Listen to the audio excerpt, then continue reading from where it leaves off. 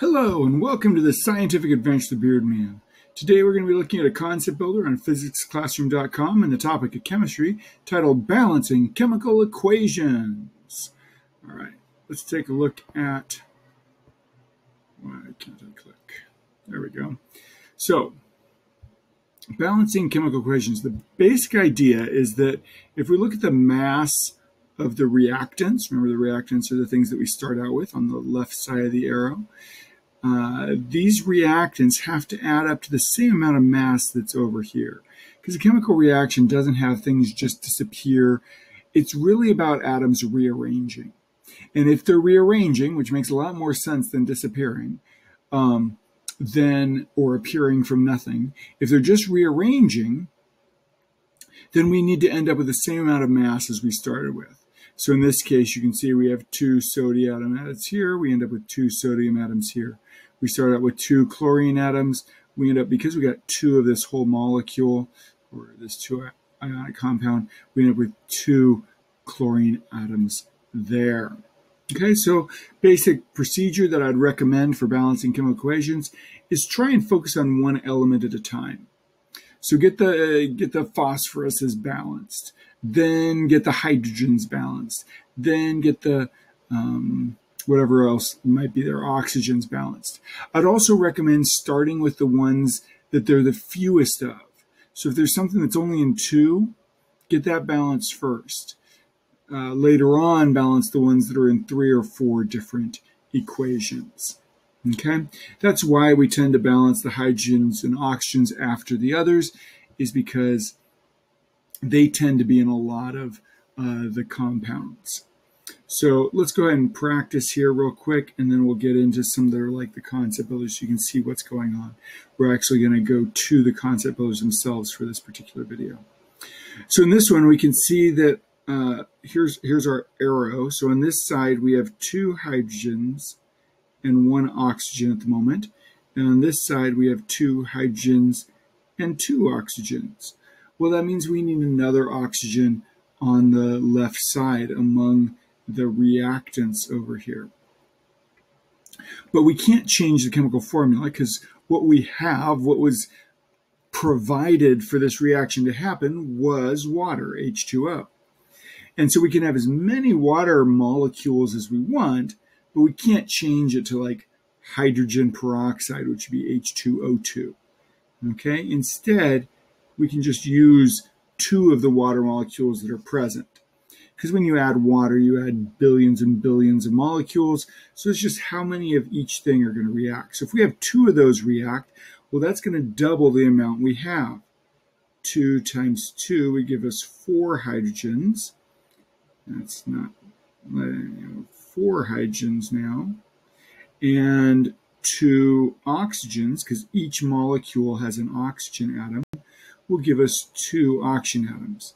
In case you aren't super strong at counting atoms, let me just really quickly here show you what that would look like. So this 2H2O, we would have 1 water molecule, and then the 2 out front means we've got 2 of them.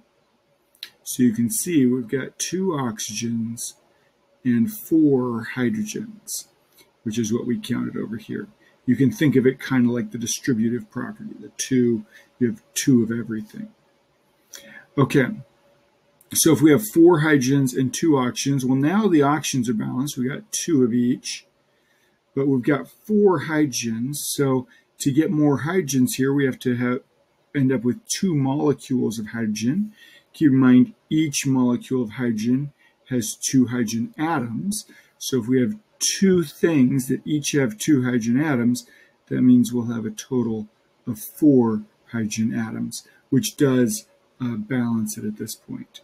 Okay, so that's the idea of balancing it. Let's click over and start the first concept builder here. So this is the apprentice level, as you can see.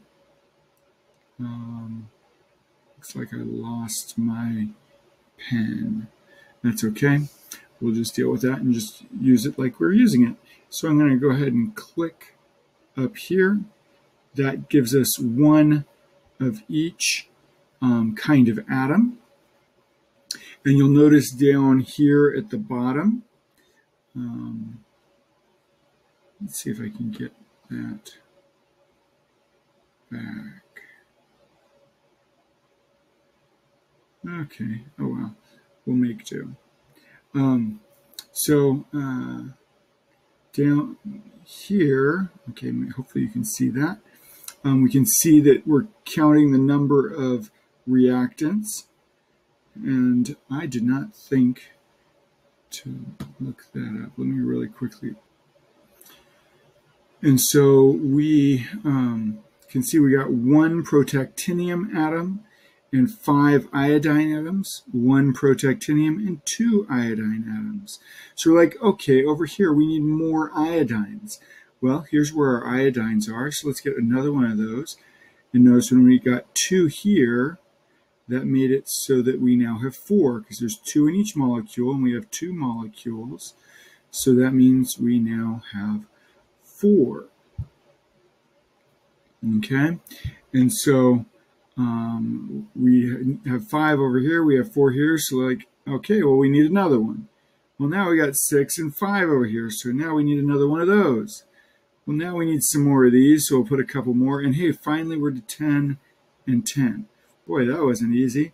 But now we've changed the amount of protactinium, so now we need to change this one, and finally, everything is balanced. Okay, so notice that we started by actually we had the protactinium with 1 each. We had that balanced. But then when we balanced the iodine, that messed up the protactinium. So then we had to go back and rebalance it. So just make sure you're being careful about that. On this one, as you can see, it's counting the atoms for you. Check answer, and voila, that away. All right, on to the master level here. Now in the master level, you have to count the atoms yourself, okay? So let's go ahead and do that. So if we get 1 of each, well, let's start with 1 of these. So that means we have 1 copper here. And then we got some stuff inside of parentheses. So we have to look outside the parentheses. So this would be 2 oxygens and 2 hydrogens, okay? Then we're going to have at least 1 of everything. So I'll go start by putting 1 of everything. So here we have 3 more hydrogens, 1, 2, 3. So that's 5 total.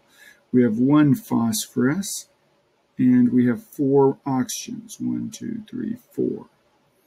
Okay, over here on the reactant side, notice here's the arrow. So now over here on the reactant side, we have 3 coppers. We have outside the parentheses is 2. And we have just 1 phosphorus inside the parentheses, so that's going to be 2 phosphorus. And we have a 2 outside, we have a 4 inside. So that means that there are 4 oxygens in this little group here, and there's 2 whole groups.